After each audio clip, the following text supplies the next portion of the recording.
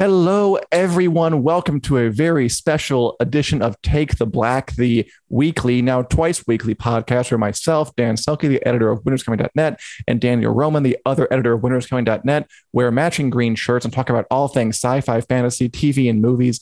And for these special Sunday night episodes, we are going to be breaking down each episode of House of the Dragon, HBO's new Game of Thrones prequel series, set 200 years before the original show. We've been waiting for 3 years for it. I'm so glad to see all of you here. And Daniel, I'm glad to be starting this up with you. I am excited to break down episodes with you week after week here reliably at 9:30 p.m. CST in the Winter's Made Facebook and YouTube pages. How do you feel about that? I feel so excited about that. I can't believe that we're here. The season is started, and I've been overjoyed that we can finally talk about House of the Dragon. No more speculating. What will it be like? Will it be good? Will it be bad? Will it be ugly? Now we know, or at least we know about the premiere. And I'm excited that we're going to do this every week and talk about the show. And, with everybody tuning in, it's so great to see all you guys in the chat. It really is. So, Dan, how are you feeling? House of the Dragon. I feel really good. So you have seen a bunch of them. I've seen the premiere. This is the third time I've seen it. And just to start, I really liked it a lot. I liked it more the more we watched it. This time when I watched it on the TV and I was sarcastically live tweeting, I was also crying at some scenes, which I think is always a good scene. I mean, I was getting misty. I was getting misty during the birth scene. I was getting misty during the scene where Viserys yells at his brother to leave. And everyone out there, people seem to be loving it, which I'm really into. And we are going to spoil things, just FYI, because, we've watched it. We want to talk about it, and we want to talk about it with you. So if you do not want to be spoiled, just change your attitude, want to be spoiled, and stick around with us anyway. But my basic thought is... For this episode, we won't talk beyond it. Yeah, of course. Yeah. No episodes for this is just for the premiere, The Heirs of the Dragon. I liked it. I liked it a lot. Like from the start, you could, you know what? I want to start by going to the scene, just starting it up with the scene that when I watched it, I felt like this was going to be something important and good. And the one that really got me. And about 2/3 through, it was the birth scene. So this episode is basically about introducing our characters. We have the young Rhaenyra Targaryen, who's the daughter of King Viserys Targaryen, who has no male heirs. And he's got his brother Daemon, who's Matt Smith, the 11th Doctor. And he has his wife, Emma Arryn, who is pregnant with a boy. And I was liking the episode. I was enjoying it. I was watching it. I liked... the joust scene was fun. I thought the chemistry was good, but that birth scene was the one where I was kind of riveted and like, this feels like something different. This feels like something new, like Game of Thrones didn't do. The horrifying bit is, of course, that Queen Emma is having this really, really difficult birth, and the Maester offers her husband, the king, a choice. You can risk both their lives with a natural birth, or you can perform a janky medieval cesarean section and save the baby and doom the mother. I mean, that's what it is. Yeah. And the king chooses, regretfully, you could tell it was hurting him, but he still chose, let's kill my wife and take the baby. And it was horrid. It was horrible. It was really, really agonizing to watch. And that to me was the moment I was like, whoa, awful. Okay. I'm like, this show is doing something that feels like it's going to make some conversation. Like I'm really compelled at this point. And that's when I was kind of in. So that for me was the high point of the episode and the selling point. Yeah. I would agree with that. It's tough to call something like that a selling point because I totally agree with everything you said. Man, that's a tough scene in general. It's a hard scene to have in a premiere too, because I think that was at least as hard, if not harder, than just about anything from Game of Thrones that I can recall. It's not just that it's a medieval C-section that he chooses. We're going to kill my wife and try to save the baby. he doesn't even tell her. Yeah. That's the Game of Thrones. No consultation. He doesn't even tell her it's happening. He's just mumbling, they're going to take the baby out. And it's, he's saying like, there's the baby out now. Just like, and then like omitting, and you're going to die. And I've made this choice for you. That was just incredible. Even this only brief time, like we'd already seen Queen Emma kind of bond with Rhaenyra, her daughter, bond with Viserys. Like they seem to have a good relationship, but the demands of secession kind of call him to put his unborn child above his wife, who he loves. And, you know, we've seen people say that this show is going to be about partially how a patriarchal society kind of controls women and puts them against each other. And sometimes I could hear something like that and think that maybe it's going to like feel preachy. But this felt really natural, really just honestly and openly awful and horrific, and a very effective way to underline what they're going for. So I was very impressed, not only that they handled it delicately, but they got there so fast. Like you said, this is the premiere, and we're already kind of pumping the dramatics up very, very high.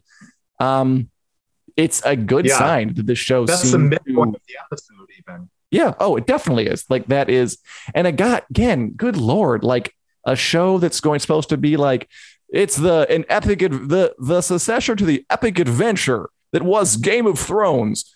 Come watch a woman die during the cesarean section.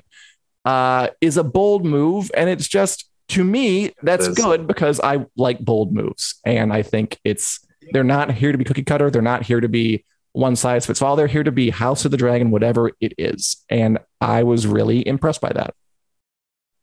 Yeah, I think, you know, I was both more surprised by how immediately it felt like being back in Westeros. Mm-hmm. You know, that opening after the prologue with the Great Council, that opening shot of Rhaenyra flying her dragon over King's Landing while there was, you know, the Ramin Djawadi music that we all know and love from Game of Thrones played in the background.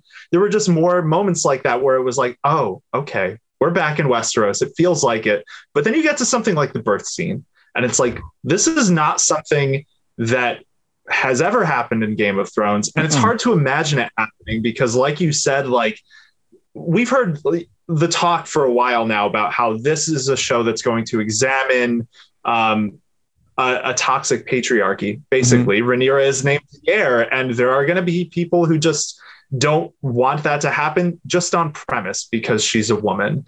I agree with you. Often when you hear that, my initial reaction is, I hope this isn't too on the nose, because the danger is that it would be easy to be on the nose with something like that.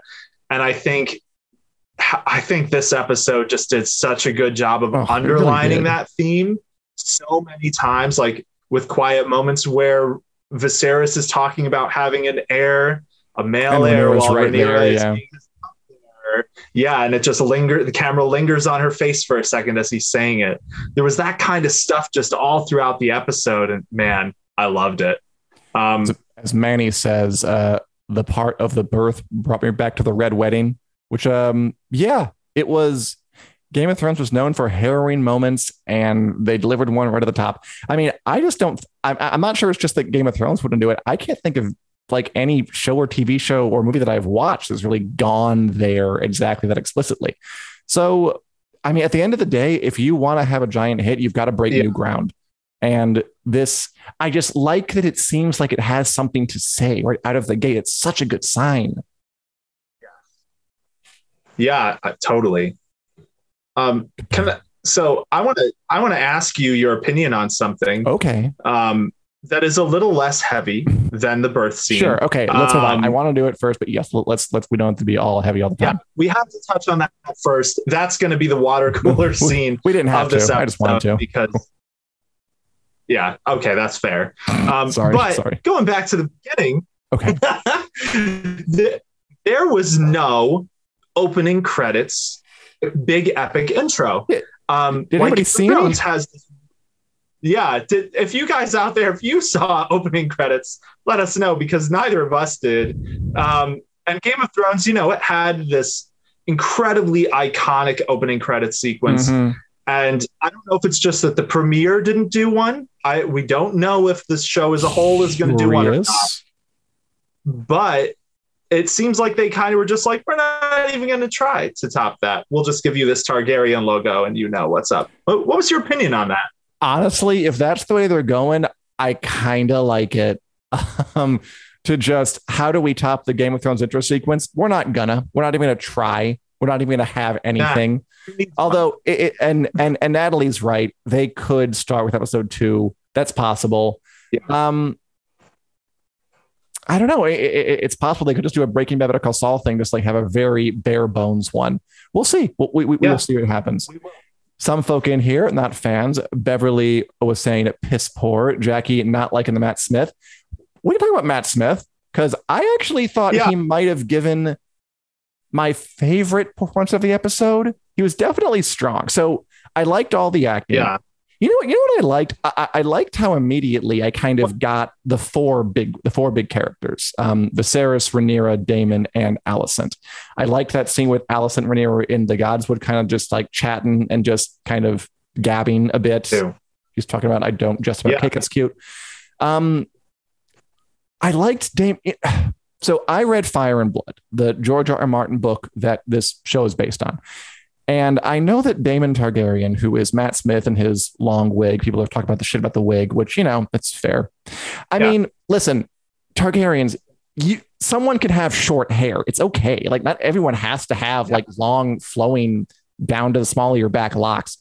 But anyway, in Fire and Blood, he was such an asshole. He came off as like, I'm reading this book and everything he does is just, I don't see how to interpret it except this is a jerk who's doing jerky things. And this first episode, I was sympathizing with him more than I thought I was going to. Like, they've preserved everything about his assholishness. Like, he is cocky. He is like talking shit about his wife back in the Vale. He is sauntering into small confidence. He is hitting on his niece or whatever that necklace name is supposed to be.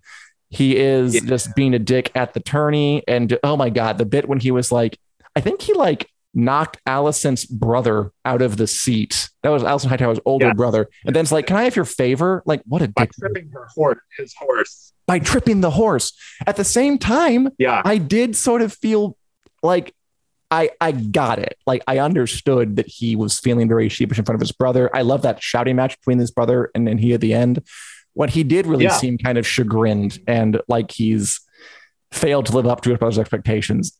I was more mixed on him than I thought. And I credit some of that to Matt Smith, who I think that is doing a good job. This is going to be a complex, meaty character. And if the birth scene was the scene that's going to be talked about, I think Daemon is the character who's going to be talked about because I can already see him producing some strong reactions.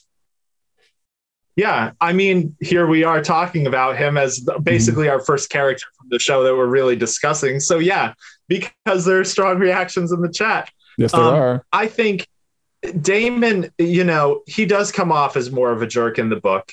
But I think one thing that this show has done well so far that I'm really hoping for throughout the rest of the season is it's taking these characters who were described, when we see Daemon described in the book, there's like a layer of separation because it's not like Daemon's point of view. It's second or third hand accounts, primary accounts for Mushroom, whatever, of what Daemon was like. But, the way Daemon was described sometimes was at odds with his actions. So like he would be described as doing all this awful stuff. He would still come back around to trying to be loyal to his brother. So I think the show did a good job of taking those implied complexities and putting them front and center. So like Daemon, when he has the air for a day scene, which I think Kayla said she loved that there were quotes straight from the book. And there were a bunch. Him calling his wife the bronze bitch too was another straight out of Fire and Blood line. Right. Daemon, when he gets brought before King Viserys at the end, the first thing he says is, "We all grieve in our own way, brother." Yeah. And that sounds like it could so easily be pandering, but we saw the scene and we saw that he actually wasn't happy in that scene. So that was true. I love how the show is putting, it's making Daemon a little more sympathetic at times. And then you have King Viserys, who is a very sympathetic character, Completely. but still ordered his wife to be basically killed against her will. Yes. Which is what I just love. I love that area. Yeah, it's really dialing up, there's no straight good heroic character in this show. Everyone's going to be complicated.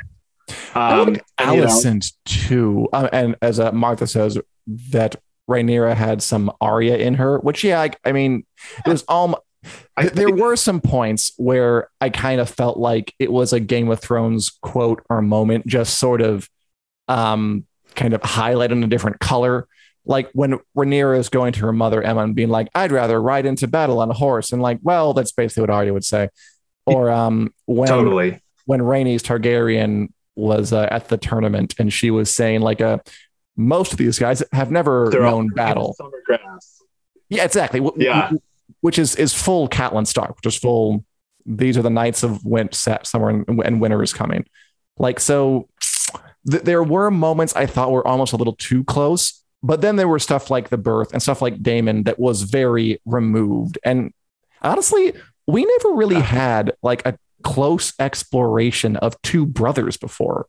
Like they had like Robb and Jon and Bran, but they never got a lot of time together. Viserys and Daemon seem like a really compelling pair to me. I love that scene of the throne room they had, like the yelling back and forth. Yeah. I forget. The closest we ever had before that was Tyrion and Jaime. They're kind of the brothers I would think of from Game of Thrones, where they're close enough in age. They're both adults. They both make lots of mistakes and just see the world in slightly different ways. The relationship between Daemon and Viserys is so compelling. Did you catch that? So in the scene, and viewers out there, correct me if I'm wrong on this, but the scene with Paddy Considine, King Viserys, where they are looking at like the lesions on his back in his bedroom. There's a slow shot at the beginning of that is out the window while the bells are chiming.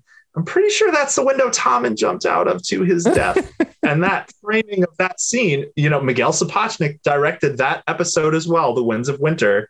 The framing of that window as it panned back out to King Viserys, that was another, we're really calling back to Game of Thrones moment for me. I didn't think about that. That's funny. Like that.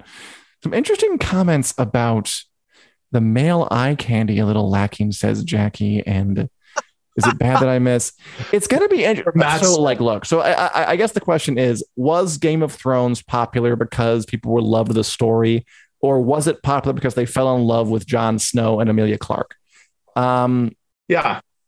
I think it was the rare show where it was the former, but I'm curious to see how people react to and whether it catches on. I don't know. Do you think?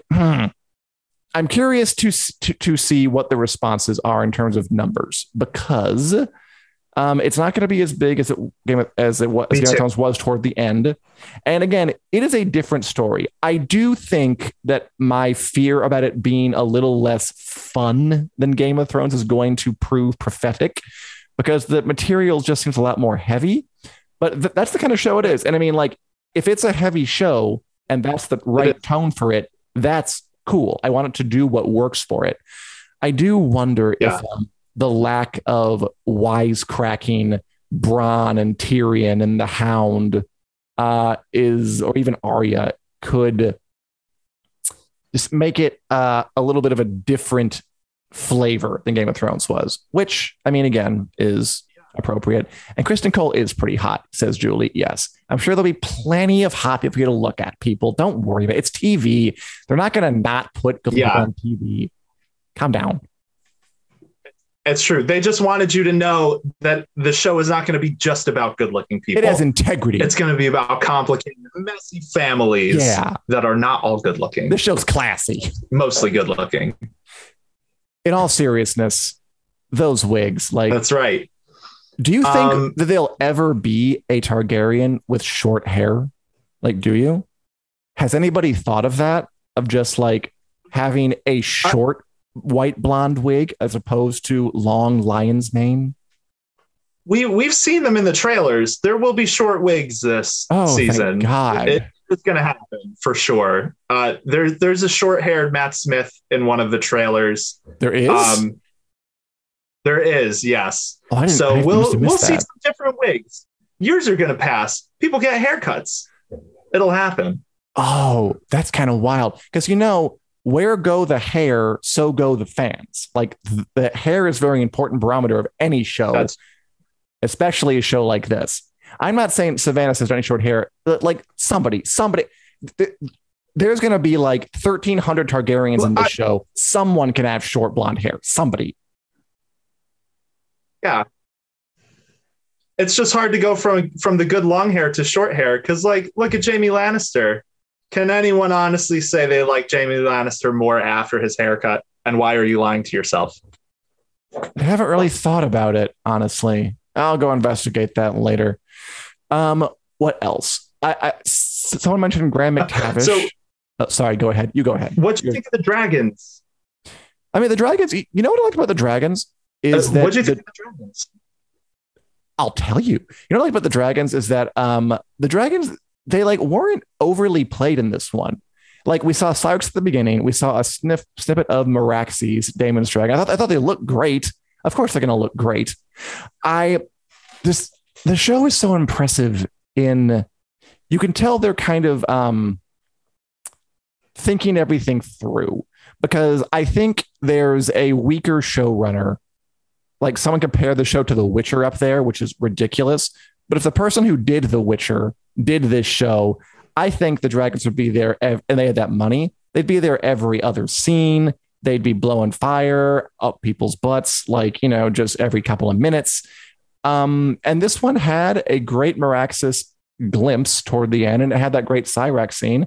And that's kind of enough, because it's called House of the Dragon, but the dragons are the people. The Targaryens are dragons, and the dragons are dragons. And if this show is going to succeed, we're going to have to like the characters, not just their incredibly expensive CGI mounts. So the dragons were there. They looked great, but I didn't want this to be about the dragons, and it wasn't, because the show knows better than that.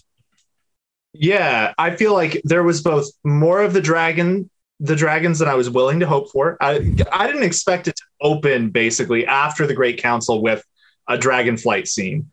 So seeing that, and then the extended scene of Syrax landing, Caraxes at the end, and then the funeral pyre scene. I loved, the details of the dragons are just fantastic. They've done a great job making them look different, which we know was one of George R.R. Martin's demands of this show, is please don't give me a bunch of similar looking dragons. And they are listening to George R.R. Martin, for better or worse. I think it's going to be a great idea until it's not, until he requests something weird. Jaehaerys II. So one thing that I loved about this, though, that made me think of George R.R. Martin's work more specifically, like the tourney scene with all the pageantry. That was so fun. It was done. That's the kind of thing he describes in his books so much, in so much detail, that we've never really gotten to see like shown on screen with the same type of detail. And I think that kind of love of his material is going to permeate this show. We're going to see other things like that were like George R. R. Martinisms that he describes in crazy detail in his books. It speaks well to how faithfully they want to adapt his work for this. Tourney was great. What do you think of Daemon sliding down that banister? One of the top 5 moments from the episode. Oh, that was so much fun. I know my favorite bit was the sound effect of the metal scraping on the armor, like the screech. That was the best part. The tourney and the jousting was so cool, because I'm watching it and I realized how did we never get a scene like this in 8 seasons of Game of Thrones? Because we really didn't. Like, I think there was like a tourney in the first season when they had like $8, but obviously they couldn't really mount a huge, impressive one. So to see it right out of the gate, to like a prototypical Game of Thrones Song of Ice and Fire scene that we actually never really got to see in detail was really cool. The jousting was great. Yeah. I mean, like the high speed cameras, the two horses racing each other, so much fun. And yeah, the tripping was great. The fighting the thing was great. And yes, just again, like kind of thinking of inventive ways to do action. Damon scraping along the median with his armor, making a sound effect. That was really cool. And just a really way to kind of wake you up if you weren't woken up already. So I'm looking forward to more of that kind of stuff. Again, it's just cool how they're kind of mining new stuff, even though we've had 8 seasons of this. And just out of the gate, we have some things that we have not seen before pretty quickly. Yeah. So one bit of exciting news that we just got in, so we can pass this on. Ooh. So there was no opening credit scene this week. The show will have an opening credits starting next week. So we'll see what the opening scene, this has since been confirmed, I guess, since the episode aired. They will have opening credits. Can I ask, now that we've all seen this episode, what did you think of the Song of Ice and Fire twist at the end with Aegon the Conqueror? What we're pretty sure was the high Song of Ice and Fire heresy that was talked about before the show premiered. Do you think it's heresy? Do you think it fits? We know this comes from George R.R. Martin, this twist with Aegon and passing the knowledge down among the Targaryens and him being brought to Westeros by a dream. Did you like it? You think it works? I mean, I will say this. So I knew about that ahead of time just because I looked it up because I couldn't stay away from it. So it's hard to like say. So the basic twist is that after Queen Aemma dies and Viserys's young male son dies after a day because he's more or less stillborn, not quite, but close, stillbornish. Yeah. Viserys names Rhaenyra his heir and tells her, now that you're my heir, I got to tell you, our ancestor Aegon the Conqueror, he had a dream and he envisioned the White Walkers invading and he united the kingdoms in part to make sure they were all united when that time came. He was saying he foresaw he foresaw Game of Thrones season 8 and he knew that we had to be in charge in order to stop it. I think it's new information, but it doesn't contradict anything. I think it fits. I guess my big question is that just there to have a little Easter egg for the fans and confirm some fan theories? Because it has been a fan theory for a while. Or is that actually play a part in the story of the show? Like, because that's a good question. It connects it to the original show. And it connects it to a part of the original show I think a lot of people aren't really giant fans of, but it does, which is nice. I think I want it, now that they've introduced it, I want that to actually play a part. Like, I want Rhaenyra to struggle with that knowledge. Like, because I know where it's going. It's like, so when she's makes a decision to, go all in on this war, I want that to be part of the calculus. Because now I don't want it to just kind of be there and never run up again. Now that they've kind of opened that particular Pandora's box, I think it's their responsibility to keep opening it. I don't know where that metaphor goes, but they need to reckon with what they've done now that they've done it. Yeah, I agree with that. I feel like now that that's on the chessboard, so to speak. There we go. Chessboard. Right. Now, where they're going to take that is an interesting question. I loved that it gave, just that tiny bit more connective tissue to the original series. And I think Kayla said in the chat, we did know that Aegon had dreams in the books. Yeah. So and Targaryens were known for occasionally having some family members who had prophetic dreams. So I do think that's really fitting. Is this the prince that was promised? Prophecy? Did it come from Aegon's dream? Dude, because in the preview, she fully said, and my son is the prince of his promise, and his song is a song of ice and fire. Like, at the end of the episode, that line was in there. Like, they are going for text. Again, you're right. It's like some people are saying he had dreams. Like, to me, this is kind of like the Jon Snow is the son of Rhaegar and Lyanna Stark. Like, you could have put this together if you were a close reader. It's not like it's a thing that was completely off anybody's radar, but it's never been said like this. So to have it said was cool, and so far so good. I just want to see where they take it. Yeah, me too. I think the closest hint we really got in the books was the house of what's it called? Where Daenerys goes in Karth, the House of the Undying. The name is slipping from me right now, but she sees a vision of Rhaegar with his youngest son, where he says, he is the prince who was promised. His is a song of ice and fire. So that's the closest we came to getting a Targaryen really saying those lines in the book. Man, yeah, I think there's so much to be excited about here. It really feels like for a premiere episode, they really came out of the gate swinging. It was a very strong pilot. Yeah. Sorry? Yeah.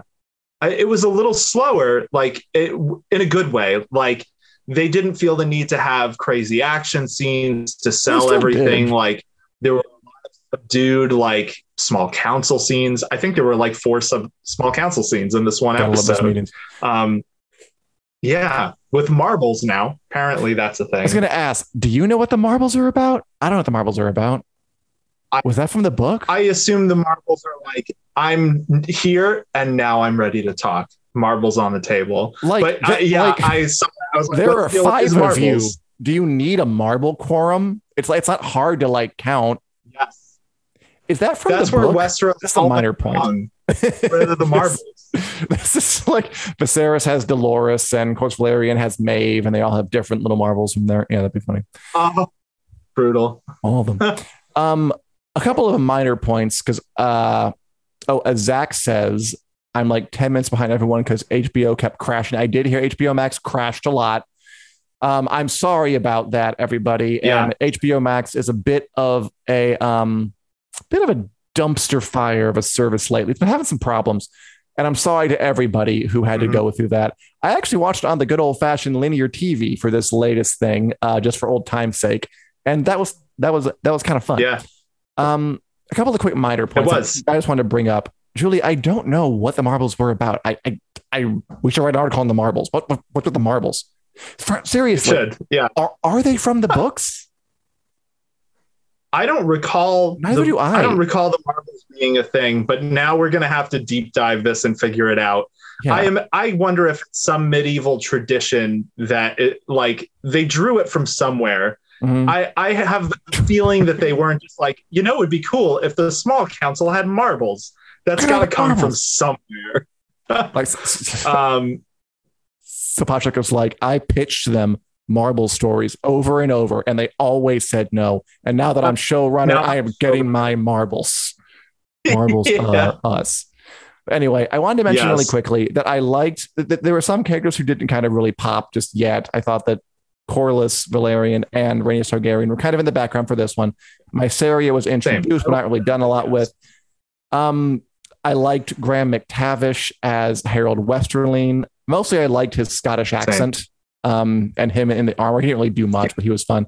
You know who was the stealth breakout character for me with very few lines, but I just kind of liked whenever he was on screen? And I'm not being sarcastic.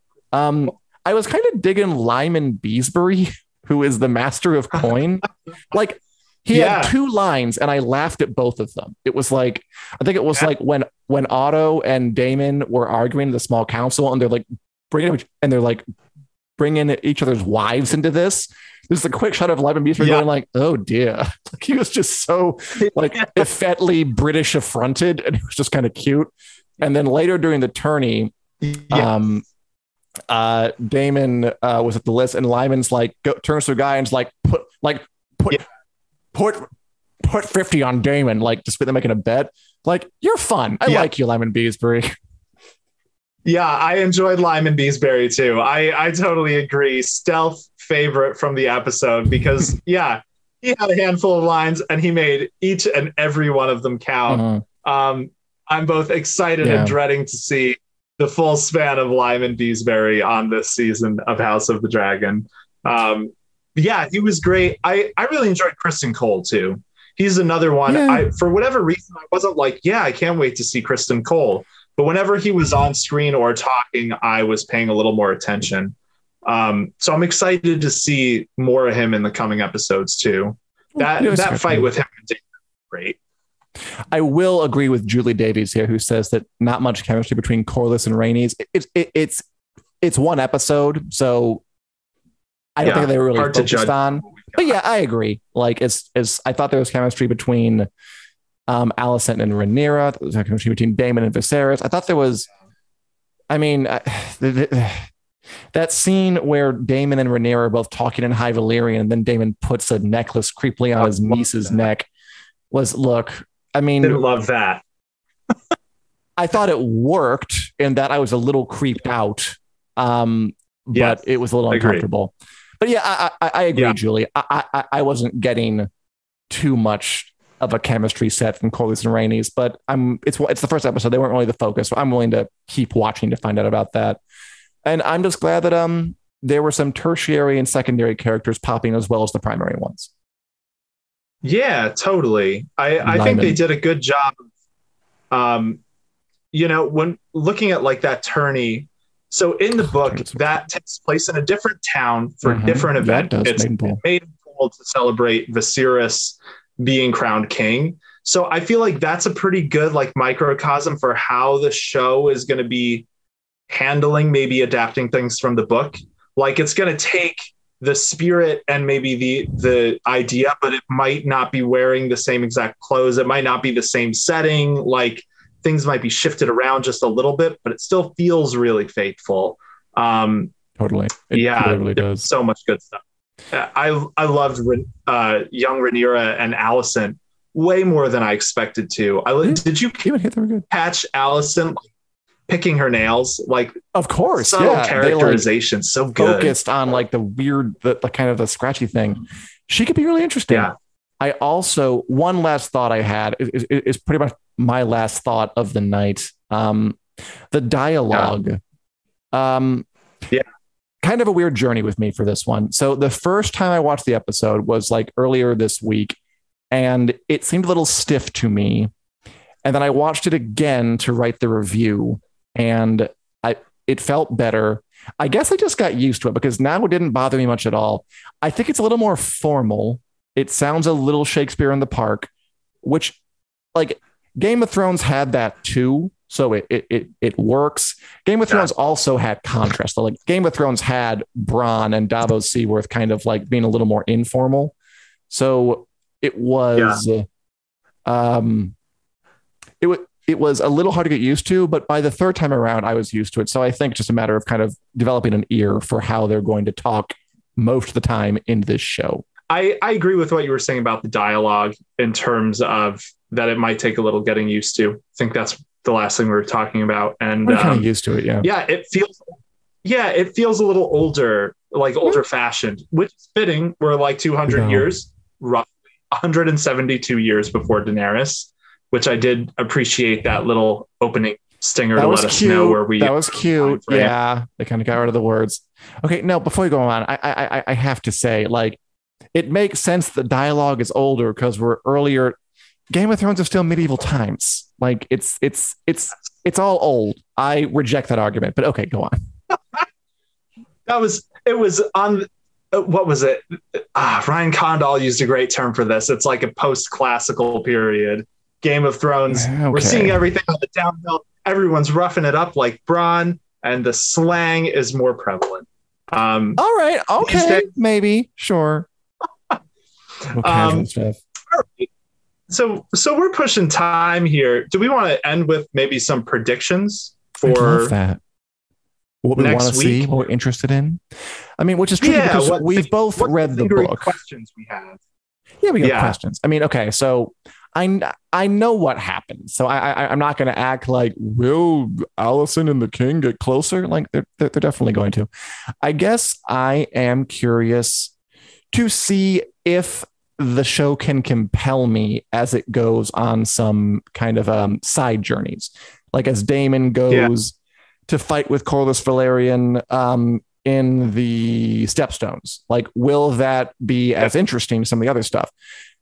Can they get me invested in the Rhaenyra Alicent friendship to the point where I'm going to be heartbroken when it ends? And will they bring back that revelation about Aegon the Conqueror? I think the premiere did a good job of giving us a lot, but still leaving a lot to be dripped out. Like, we haven't met a lot of the dragons yet. That'll be fun. There are characters like Mysaria and Corlys and Rhaenys and Kristen Cole who we don't really know that well yet, so that can be developed. I'm curious what happens next. After tomorrow, I'm probably going to watch the next episode because I want to get this party rolling because I am genuinely interested. How about you, Daniel? Cool. What do you predict, or what are you looking to see in the next 6 episodes? Okay, so yeah, I can't. Like we've said, I have seen farther ahead, so predicting feels like it would be in bad faith. But the things I'm excited to see more of the dragons because, like you said, I think there are like 9 or 10 that are going to be in this first season. And we only met 2 of them in this episode. So I kind of like that the show is gradually introducing its draconic cast, so to speak. So I'm excited to get to see them a little bit more and see all these different personalities we've had teased. The Rhaenyra and Alicent relationship, I'm right there with you in terms of wanting to see if they can really get fans compelled enough to, be sad when they have a falling out. Because if you haven't read the books, you don't know anything. Yeah, I mean, you could probably parse that from the trailers. It makes it pretty obvious. The one's going to the other with a knife. Yeah, that could have been. Yeah. Yeah, so long game, a big part of the conflict is a falling out between them. And I'm excited to see how people respond to that. Can the show make its relationships as compelling as something like Game of Thrones, where you had all these really compelling relationships? I want to know if we'll see Mushroom. I think we can put that out there as a in the universe. Not prediction, but like I'm curious about that. Season 2, he's brought on as a new court jester. Yeah, season 2 is just the Book of Mushroom. Yeah, I'm curious to see how people take to the older actors and, just the overall reaction to this thing, because it feels more focused than Game of Thrones. It feels like, I'm curious if it will reach as broad of an audience, just because it is a little bit more Shakespearean. Like you said, it's darker. It doesn't necessarily have the same sprawling cast where everyone can relate to someone. Like they're all Targaryens. There's a lot of aristocrats in this. They're no bronze, like you said. There will be like a Nettles down the road. There will be like a Hugh Hammer down the road, but that'll be them. So we'll see how it does. I'm very curious too, and excited. Curiosity and excitement. And I hope you guys follow along with us every week when we talk through each new episode of House of the Dragon, HBO's Game of Thrones, etc. show here on the Winter is Coming Facebook page, the Winter is Coming YouTube page, every Sunday at 9:30 p.m. Central Standard Time after the new episode airs. We'll also have just our weekly Take the Black shows on Wednesdays at 4 p.m. CST. Hope to see you there. And you can download us too in podcast form. Our podcasts are available. See you. Have a great night. And may fire reign. It's a pun.